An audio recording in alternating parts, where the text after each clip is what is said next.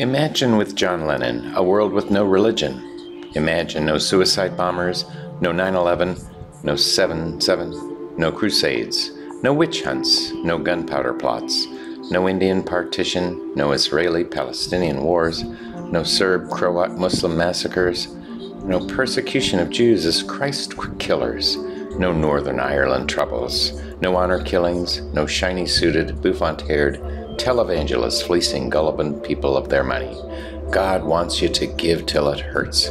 Imagine no Taliban to blow up ancient statues, no public beheadings of blasphemers, no flogging of females for showing their skin. Richard Dawkins, the author of The God Delusion, is an evolutionary biologist at Oxford University. He's won several prestigious awards in the field of science. Dawkins has also written a number of books, most famously The Selfish Gene and The Blind Watchmaker. He's a very unapologetic atheist and contends that religion, just like anything else, should be questioned extensively. The God Delusion illustrates how the concept of a supernatural, intelligent, all-knowing being who created the universe is a false belief. The God hypothesis is that there exists a superhuman, supernatural, human intelligence who deliberately designed the universe and everything in it and created us. The alternative view that the book presents is that any creative intelligence of sufficient complexity to design anything to come into existence is only the product of an extensive process of gradual evolution. Evolution is the only way to answer the question of how and why we are here. One of the most used arguments used for the existence of God is Thomas Aquinas' 5 proofs. 1. Beyond the unmoved mover. Nothing moves without a prior mover. This leads us to regress from which the only escape is God. Someone had to make the first move, and that something we call God. 2. The uncaused cause. Nothing is caused by itself. Every effect has a prior cause, and again, we are pushed back into regress. This has to be terminated by a first cause, which we call God. 3. The cosmological argument. There must have been a time when no physical things existed, but since physical things exist now, there must have been something non-physical to bring them into existence, and that's something we call God. 4. The argument from degree. We notice that things in the world differ. There are differences of goodness and perfection, but we judge these differences only by comparison. With the maximum, humans can be both good and bad, so the maximum goodness cannot rest in us. Therefore, there must be some other maximum to set the standard for perfection, and we call that maximum God. 5. The teleological argument from design. Things in the world, especially living things, look as though they have been designed. Nothing that we know looks designed unless it is designed. Therefore, it must have been a designer, and we call him God. Richard Dawkins says that these reasons are really very weak, and gives reasons for his statements. For the first 3 proofs, the unmoved mover, the uncaused cause, the cosmological argument, Aquinas has to assume, without other proof, that God himself is somehow not susceptible to the regress, and that God then stops the regress. Even if God can avoid the regress, nothing about these proofs says God has supernatural qualities, such as unlimited authority, unlimited awareness, and as humans, we need to worship and pray to this assumed deity. The 4th proof, the argument from degree, says that by default we must assume God is the ultimate goodness. If there is no proof of this ultimate goodness, Dawkins suggests that if we can use ultimate goodness as a proof, then that would be the same as we can only know if something actually smells by comparing it to the ultimate smelliness. The final proof, the teleological argument, is the one most used even today, and has been viewed as the ultimate argument. Charles Darwin discounted this argument by saying that just because something is complex doesn't mean that it's intentioned by design. Natural selection can create something very complex in small steps. An example Dawkins gives is the nervous system, which shows goal-seeking behavior that even in insects shows immense complexity. Dawkins states that there is almost certainly no God.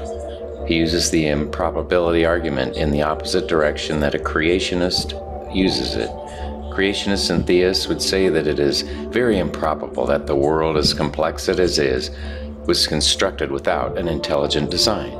Dawkins then utilizes the ultimate Boeing 747 theory, which states that if a hurricane blew through a scrapyard, the chances of a fully functional 747 being assembled is next to nothing. The creationists would wrongly say that the Boeing 747 analogy is proof there would have to be an intelligent designer, because the other option is that the plane was built randomly by chance. Dawkins contends that chance is not even an option.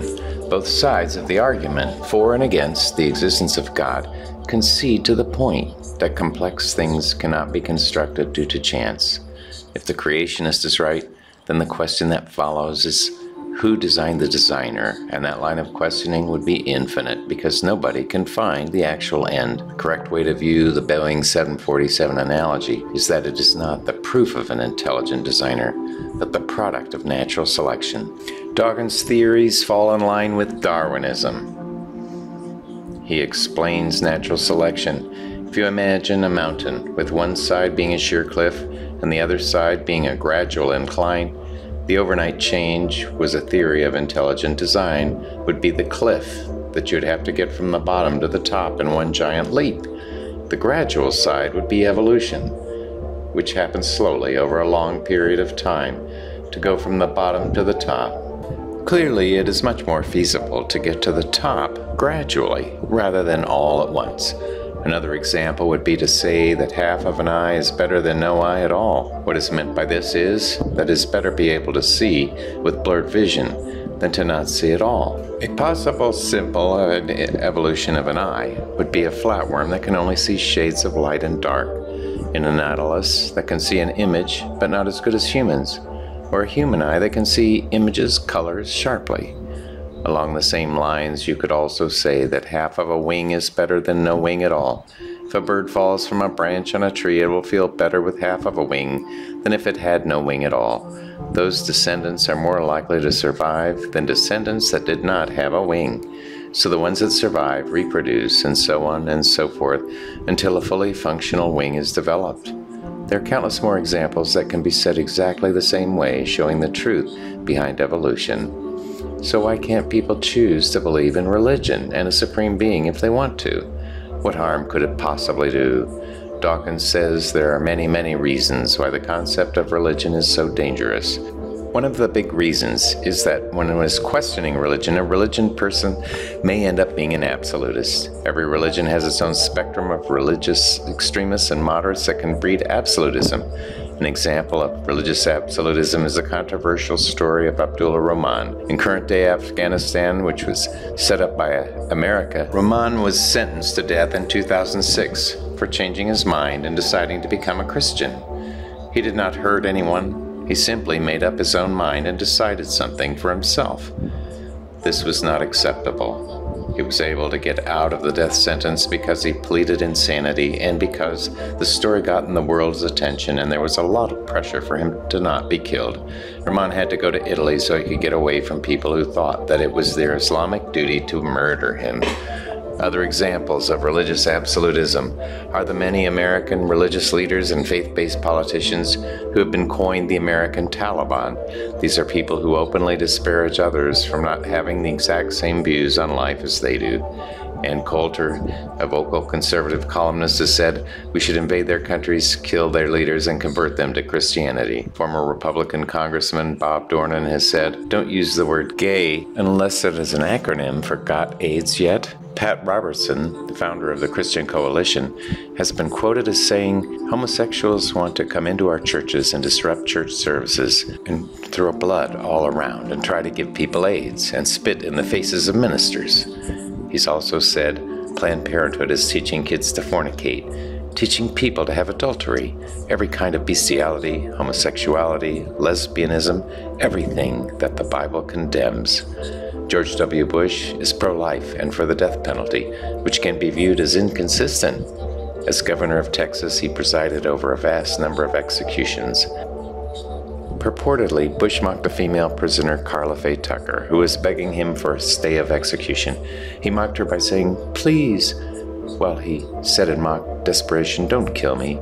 Dawkins suggests sarcastically that maybe she should have told Bush that at one time she too was an embryo, and maybe he would have looked at the situation a little differently. This type of thinking, where people take the scriptures literally and as absolute, can lead to societies where intolerance is the only way to be and everything else is wrong. Even in a culture that most people say is made up of moderates and not extremists, the word atheist has a very negative connotation. Studies have shown that more and more people are choosing not to believe in God. But in America, we don't have any open atheists in our top levels of government. It is said that as if you say you are an atheist, it will be political suicide. Moderate thinking can actually breed extremist points of view. Religious absolutists actually believe what they preach. And when you think of examples, how can it be a good thing? Some anti-abortion protesters that blow up clinics and kill doctors and staff actually believe that they are doing the world some good by getting rid of these people. Suicide bombers actually believe that they are a martyr, and that is enough for them to leave their families behind and kill themselves. In opposition to a religious absolutist argument, Bertrand Russell said, "Many people would sooner die than believe." Another example of opposition to religious thinking came from Voltaire, who said, "Those who can make you believe absurdities can make you commit atrocities." If you believe that we must respect religious faith simply because it has been viewed as sacred, then which faith is right? And why is it better than another faith, or no faith at all? Dawkins says that no faith in any religion is the only sane way to live. Dawkins wrote this book because he hoped that if someone were to read it, they would think about the points he was making and hopefully would become an atheist. He believes the only answer to how we got here is evolution, and that belief in any religion is dangerous because it can be a slippery slope to leading to intolerance.